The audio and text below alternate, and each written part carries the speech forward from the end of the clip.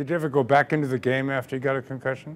Oh yeah, and on the minor ones, you know, the ones where you're not unconscious, you play through them. You don't know it, you know, you just think you just got hit real bad. Your eyes go cross-eyed a little bit, and you wait till those straighten back out, and you're not seeing three guys instead of one, and have to pick the guy in the middle. You know, you just push through it. Did you realize at the time that you were suffering concussions?